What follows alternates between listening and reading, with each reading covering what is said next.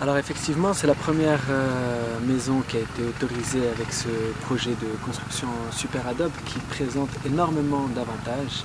Alors en réalité, il a été créé par un architecte iranien qui s'appelle Nader Khalili, où basiquement on fait les dômes comme vous voyez juste derrière moi, ce qui sont des formes autoportantes, donc on n'a pas besoin de faire de clé de voûte, ce qui donne une possibilité de fabrication avec une marge d'erreur très très grande, donc une grande facilité de fabrication et donc une appropriation de la technique très facile par les ouvriers et les gens. On a fait beaucoup de workshops avec des jeunes, des enfants, tout le monde s'amuse en travaillant parce que c'est vraiment très très simple.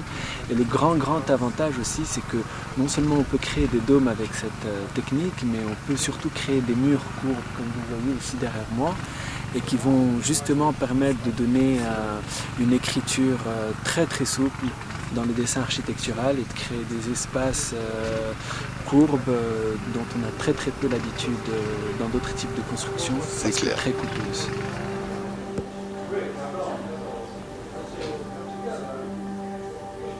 Bonjour, Mehdi Khaldoun. Donc là on est au niveau de la maison SuperAdobe faite par Karim Jamali, en train de faire un workshop sur la construction en terre. Donc on explique un peu toutes les techniques de construction en terre avec les systèmes constructifs parallèles pour avoir une construction qui est plus ou moins passive.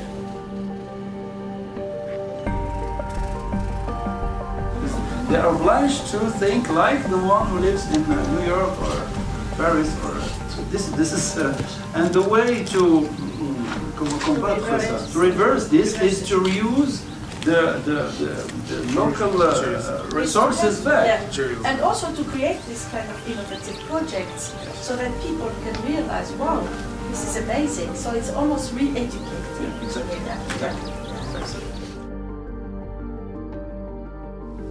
What we're doing here is we're capturing the energy from the sun, and that's what we're using to cool, to heat the house, and then we have to create a system of air circulation so that the warm heat, when it's not needed, is released and is circulated within the house itself.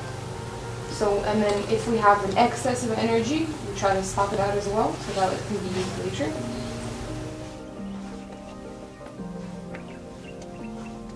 Depending on the geolocalization of the place. For example, when you are construction in France or Spain, in the north of Spain, like with the 2 meters deep in the ground, you always have between 16 and 18 degrees. Here in places like Marrakech, that is very hot, you have to go till 4 meters to 5 meters. That is very difficult to do. Yes. So for example, here in this house we have chosen to do like 3.5 meters. That is like very difficult to have in a very thin, canal. And then we have like another meter up of the ground with the vegetal cover, Yes. So with the roots and everything, you can increase the humidity and the isolation system. So you can always combine or like mix different techniques. You just have to think a little to find the good way to do it. But we're gonna see it after. Fantastic.